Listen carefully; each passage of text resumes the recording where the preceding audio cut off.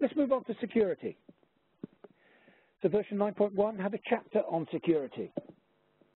You open version 9.2, that chapter has gone away. We've removed it. However, it's been replaced by a freestanding guide. This was developed in collaboration with the Open Group security experts in the Security Forum. The security chapter was part of the body of knowledge for TOGAF 9 certification. The security guide is part of the body of knowledge for TOGAF 9 certification based on version 9.2. Significantly, this document has aligned the understanding of what risk means with ISO standards about what risk means, and it still contains detailed guidance on adapting the ADM for security. But that guidance has been significantly enhanced and brought up to date.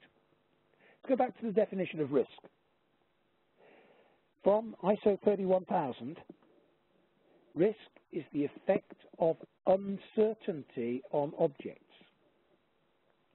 Now, uncertainty is any deviation from what is expected, positive and negative. Our traditional view of risk is that it's a bad thing. The view of risk from the security people is that risk is potentially a good thing. So when we're managing risk, not only should we be trying to mitigate the impact of negative risk, we should be trying to maximize the impact of positive risk. So it's got a significant impact on how we think about risk. The guide includes something called the enterprise security architecture, defined as a structure of organizational, conceptual, logical, and physical components that interact in a coherent fashion in order to achieve and maintain a state of managed risk and security, or information security. So it is a driver of the right kind of behavior. There are two components to it. There is information security management and enterprise risk management. Two aspects of the same thing, and both of these have an impact on how you deploy the ADM.